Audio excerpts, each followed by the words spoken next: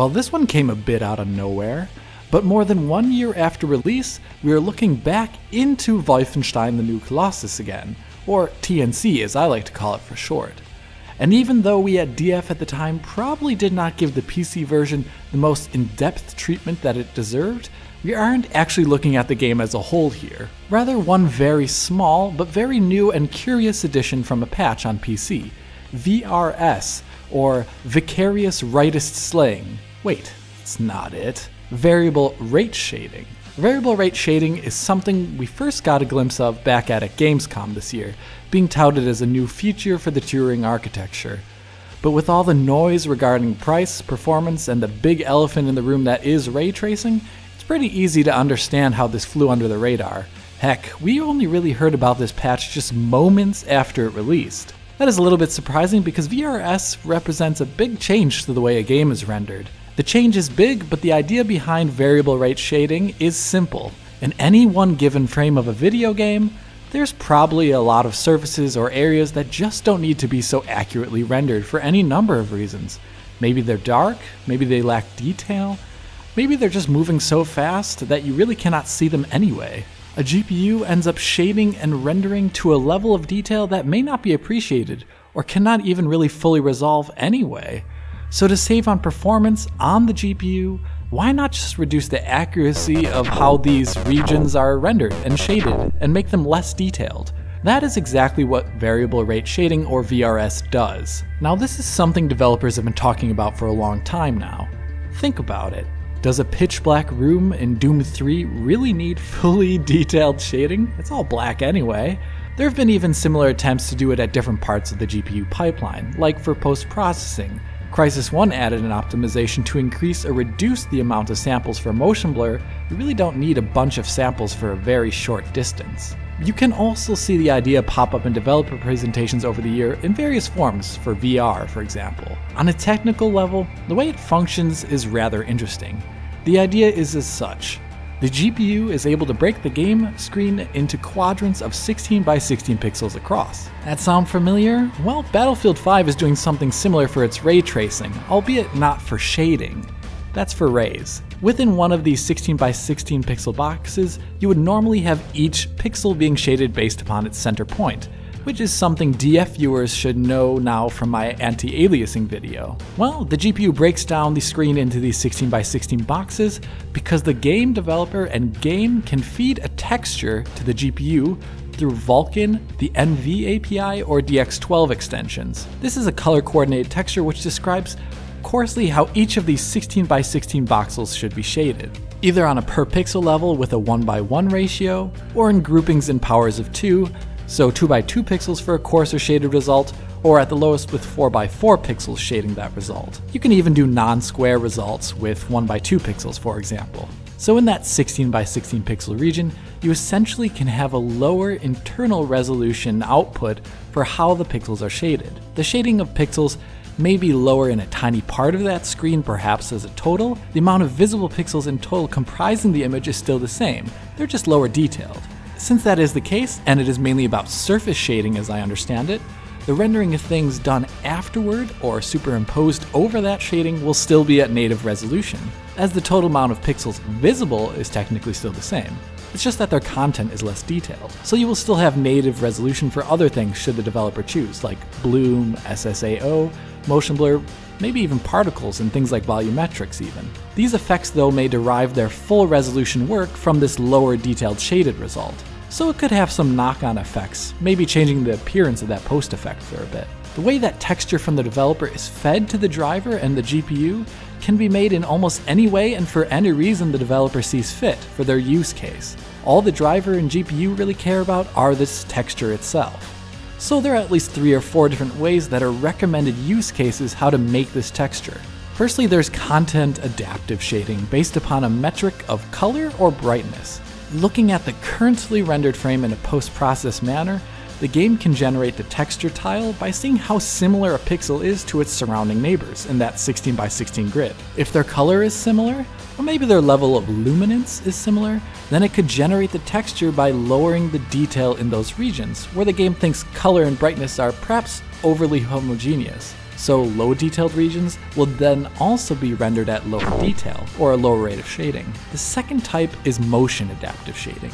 Here an engine would use its motion vectors that are generated for motion blur or temporal anti-aliasing to decide which pixels need less precise shading. Like I described in the tech focus video on motion blur, engines track the directionality and speed of moving geometry or pixels in general, and then they use this to figure out motion blur or temporal anti-aliasing. Using this data, it could also generate tiles for this VRS texture fed to the GPU and driver, and say, hey, these pixels here are moving pretty fast and they don't need as much detail. The idea here is simple. Our eyes and our displays have persistence problems, so flat panel displays in general have problems with showing motion. Even with backlight strobing or black frame insertion, they just produce blur and ghosting of pixels that change. Our eyes also have problems tracking things that are moving quickly and maintaining that same level of apparent detail as we would see on a still object. So if they look lower detail anyways due to our displays and the way our eyes are looking at them, it's really not noticeable should we reduce their resolution or their shading rate. This can then be coupled with things like per object motion blur to make the effect even less obvious. So an object could be shaded more coarsely, but that coarseness could be hidden underneath a per object blur. Motion adaptive shading is pretty perfect for those games that have you constantly moving, like racing games for example. The last way to generate that VRS texture is for something called foveated rendering. Here the idea is also rather simple. Only render those areas of the screen at full detail where your eyes are looking. This would require eye tracking to know where a person is looking, but then you could just have the full rate shading at areas of focus, and all the bits around it are lost in peripheral vision anyway, so they're shaded at a lower rate. This is perfect for VR, which has big field of views and high resolutions. It could also technically be done on a flat panel display should there be eye tracking available. Now all these ways to generate this VRS texture, as I'm calling it, are done in a post-process way on the current frame of rendering, so they will only ever perfectly apply to that next frame. So there's technically one frame of latency as to which bits of the image are rendered at which shading rate. Unless controlled for with safeguards of some sort, this means a hard camera cut or some extreme level of motion might have a misaligned texture describing how it should be shaded. Wolfenstein 2, the new Colossus, uses the first two of these methods to determine where and which parts of the image need less shading work. These are exposed through 4 presets which were added in the patch and 4 slider controls. You have the ability to turn it off, of course. Then there's the quality preset, balanced, and performance. Then you have the custom option, which allows you to tweak the 4 sliders determining this VRS texture. The quality option going from -100 to 100 allows you to tell the render how steeply it degrades regions of the image that it decides need less shading. So the closer it is to -100, more regions of the screen needing less shading will be shaded in a 4x4 fashion, instead of 2x2 or 1x1. So look over here at the sign here as I adjust that value down to see how it becomes less detailed. You can also see how a value of 100 has similar performance to the entire setting being set to off. The next 2 controls you have are color sensitivity and brightness sensitivity. The quality presets of balanced, quality, and performance do not affect these controls at all. Presumably this is the case because the developers at id and Machine Games tuned the sensitivity of color and brightness based upon what they thought was acceptable, given the game's art, its levels, its lighting, and what they maybe thought is the kind of level of detail that they want to achieve. Color sensitivity goes from 0 to 100, where 0 makes the game more readily degrade areas of similar colors. To show it off, I left the quality slider here at -100 to purposefully degrade the image in an exaggerated way. So look here around these signs.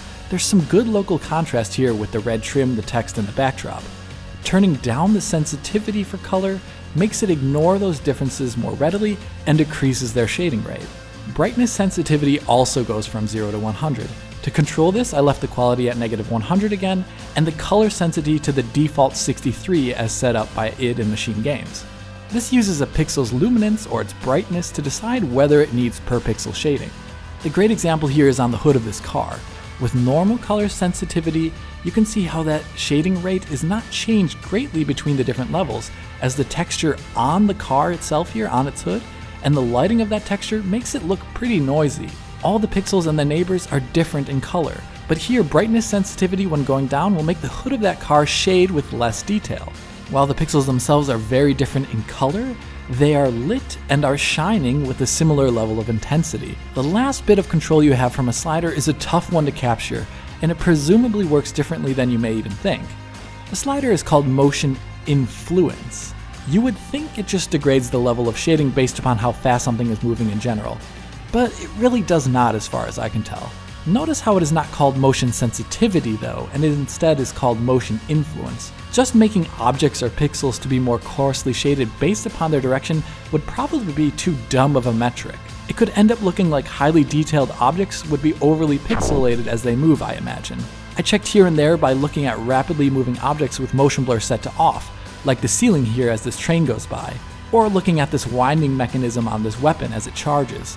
Different levels of motion influence really did not have too much of a difference as far as I could tell. Rather, what I think this option does is it influences or depresses the brightness and color sensitivity, and maybe even the quality setting based upon the velocity of an object or a pixel. So any moving object can have a higher chance of being shaded differently than usually, but it still may not meet those minimum requirements of criteria for color and brightness sensitivity.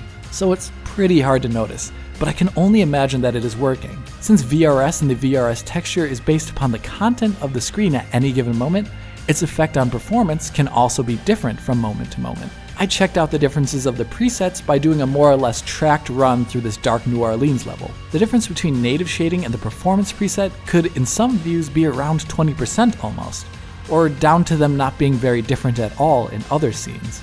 Over all the frames for this performance capture, I found that the quality preset on average had a near 0% performance difference, with its performance advantages basically being averaged out into nothing due to the variability between runs and what was on screen. The balanced preset, on the other hand, ran about 6% better overall through the course of play, and the performance preset around 9 to 10%. Now why does that look so underwhelming? Well, it is just how it works with the presets and how the technique works in general. Those scenes with more alpha on screen, with fire and particles, or just more noise in general, will have frame rates that are more similar between the different presets. Scenes with more noise will have more of the scene resolve in full detail or full rate shading, and alpha effects are testing a different part of the GPU, not necessarily related to shading. Rather, its bandwidth is going to become the limiting factor there. TNC here is definitely not the most dramatic showing for this technology. For one, this game already runs at insane frame rates on Turing cards. Even at native 4K with settings, it is normally above 100 FPS in most scenes. That's just absurd. To get these performance results to be more dramatic, I had to seriously underclock the GPU here. But for other games where the shading is the most expensive part of rendering, this technology could be pretty transformative and also unintrusive. But beyond TNC and an RTX 2080 Ti, this technology will probably become more ubiquitous in time as we see different implementations and as its effectiveness increases. I imagine that it will not just be limited to Turing GPUs in the future, as developers have been asking for it for quite a while, especially in the VR space. I would not at all be surprised if next-gen consoles supported it to some degree. And one thing that I could not help but think of was the inevitable Switch successor. Variable rate shading is most effective when GPU resources are already stretched, and the pixel density on the screen is very high. That sounds like an amazing way to get handheld games look and run that much better. Also, nothing is preventing this technology from being used in a different manner. Instead of just basing the VRS texture upon color, motion, and brightness variables to generate that texture, it could also have performance thresholds as to when it activates. So instead of full screen dynamic resolution scaling like we see in so many Switch games like TNC, Doom, Zelda, Warframe, and so on and so forth, you can imagine the scenario where instead of the entire image being scaled, you have little bits of it being scaled, and those areas that need less detail anyway, where it's not intrusive. This tech could be an amazing matchup with the next Switch. In this though, our job at Digital Foundry will become only that much harder. Instead of having fixed resolutions or dynamic resolutions in games, different parts of an image would be lower resolution looking. Even our resident pixel counting maestro Tom Morgan might be a bit confounded in counting those edges. So in the end, this is just a neat outing for this technology. Variable rate shading in TNC does not offer the crassest performance benefits. It is so subtle though that there's almost no reason to not have it on the performance setting always. Also, I would really like to praise id and Machine Games here for offering all the slider options that it has. 4 of them in total. Tinkering with the tech itself to find out how it works is pretty neat. It also shows a great level of respect to PC players. Heck, the PC version of this game was already really amazing with great performance and Vulkan support, and all these different options should you have an AMD or Nvidia GPU. Now I'm just curious to see what other games and devices support this down the line. But that is enough from me for now. I really hope you enjoyed this video covering variable rate shading on how it works and where it might end up in the future. If you did enjoy it, hit that like button and subscribe to the channel.